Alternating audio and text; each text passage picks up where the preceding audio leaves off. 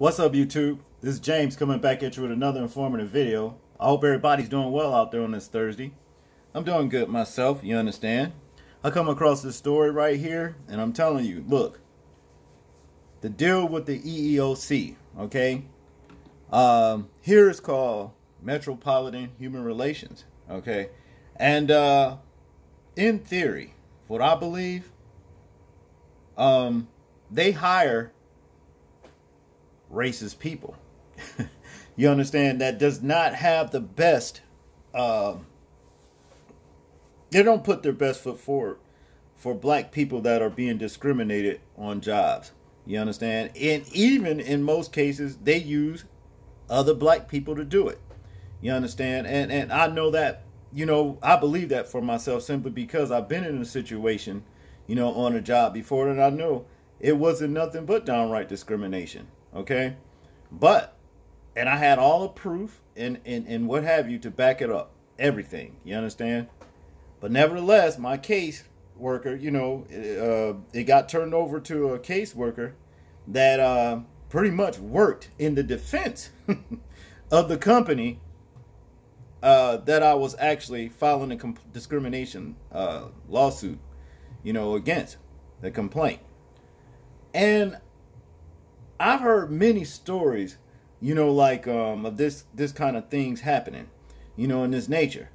And the thing is this, I just believe that a lot of these companies, you know, in these different states or whatever, cities, are actually paying some sort of insurance. I mean, this is in theory. This is what I believe, okay? I'm not saying that this is fact, but it seems to be that way. That they're paying some sort of insurance to these companies, you understand, to where they don't get, you know, sued, or at least minimum complaints, you know, get, you know, basically taken care of. Just minimum. That way they don't look dirty, you know. They keep it down to the bare minimum. I honestly believe that. Now, as in this case right here, there's a, I think her name is Julia Acosta-Grammon or something like that. Well, you'll hear her name in the story, but it says she was fired. She was, you know, worked for the city of Dayton, and she was a civil rights employee, allegedly said, "I hate black people." You understand? Now, I wonder how many cases that where somebody black came down and had, you know, legitimate cases against companies that they work for in Dayton, the city of Dayton, you know, and made the complaint against these companies, and she was a caseworker and actually acted as though, well, they really had no case at all, and the case was thrown out. You see what I mean? And I think if that's the case, now that she's fired, they should go right back and reopen those cases right there, you know, and look at those cases and determine if there were just cause, you know, for those companies to be sued, you know, for discrimination. I mean, let's face it, people, it happens regularly in this country. You know, you can just be fired for basically no reason. Just because someone doesn't like you has nothing to do with your ability, you understand what I mean, to come to work and perform properly, you know, your attendance, you know, your work ethic. All of that is just A1 okay. You know, your attitude and how you get along with others, all that's A1 okay, but yet still, out of the blue, you don't even miss much work. Out of the blue, you fired. You know, let's check this video out, and then we'll get into the story. Surveillance in the city's investigation, but that celebration went horribly wrong.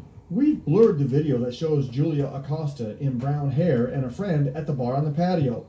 A statement from the African-American bartender says that they'd been served 2 beers before he came on duty at 4 p.m. He brought them 1 more each that they ordered. He then began having problems with them being loud and disruptive, asking them to quiet down on several occasions. The video from another patio camera shows him gesturing to his manager, appearing to inform him of the problems.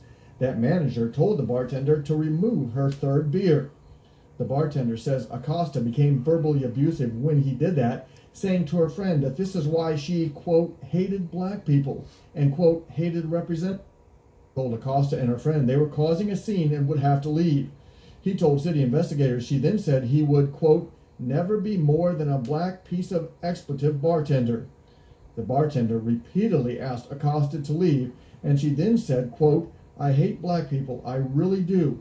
Black people are the lowlifes of society, and it's for that reason she doesn't have to listen to a black piece of expletive like me. The bartender says Acosta continued shouting and cussing as the manager escorted her off the patio and through the restaurant to the entryway. The manager told city investigators the women sat down there and Acosta refused to leave until he threatened to call police. He said he didn't hear racial slurs but heard Acosta loudly say, quote, she hated black people. Another server told the city she heard that comment and also heard Acosta say, quote, the KKK will be calling on you. Elsa says they want all of their customers to feel comfortable and at home, but they say what happened on this patio should never happen. They will not allow people to attack their employees. In Sugar Creek Township, Mike Campbell, News Center 7. There. You see what I mean? A piece of shit like that, that's actually working, you understand, for the benefit, supposedly for the benefits of equal rights, you know, for whoever that's coming in there, you know, alleging discrimination. Okay, you got lowlifes like this piece of shit, her Julia Acosta-Grammon. You understand? That's what you got. Talking about how she hates black people and the KKK will be calling you. But newsflash, Julia Acosta-Grammon, I hope you see this video. To hell with you and the KKK. You understand that? Fuck you. And the KKK. I mean, straight out like that. Because you are the fucking piece of shit. You the one with the hate. You understand that? That's you. See? And the thing is this. Let me tell you this. Corruption will pass after the day of doom. You understand? That day of doom is going to be when the Most High come back here and clean up lowlifes like you and the KKK. You understand? And then immortality will come for the righteous. See? Since that's where all your faith is, the KKK. Another a pack of fucking degenerates. Because that's what they are. See? But to continue in this story, you know, well, as we know, it says a senior civil rights investigator fired by the city of Dayton for making racist comments allegedly told a black bartender she hated black people and hoped he would get a call from the KKK, according to an email from the bartender obtained by the Dayton Daily News. Okay? I mean, this is the people that excuse me, the EOC hires. They had to know that. I mean, they had to see some kind of, you know, correlation between, you know, her work and how many cases getting thrown out. They had to know that. You know, I seen the same thing here with the Metropolitan Human Relations. You see? It's a bunch of bull. But on August 29th, Julia Acosta-Grammon, who was hired to Dayton's Human Relations Council in April, allegedly became upset after being told to quiet down and had her beer taken away by Ryan Collins, a bartender at Elsa's Corner, Katina at Sugar Creek, whatever that TWP is, you know. Well, you know, we pretty much just watched the video, and this is all that's covering all of this right here, you know, about her behavior, and we watched what she said and what she did. You know, there's really no point in going any further in the story. But I'm going to continue to elaborate on people like her and the EOC. I think the EOC, you know, this is my opinion, they hire black sellouts and racist, low-life pieces of shit like this Julia Acosta-Grammon. See, this is the reason why your cases and stuff like that just gets thrown out. And you'd be like, what the hell happened? You know, that ain't right. But this is what they do. I really do think that the EOC needs to be investigated. You know, there was some years back here at the Metro. That's what it's called here where I live, Metropolitan Human Relations. And there was a man that worked there where, you know, he was the head, you know, and it was pretty dirty, and he knew that, you know. And he went through there and rolled some heads. Okay, he rolled heads. He got rid of a lot of those assholes that was in there just tossing out cases left and right. Right. Okay. So then, I don't know, somewhere down the line, maybe about a few years later, several years later, maybe, he wind up passing away. And guess what?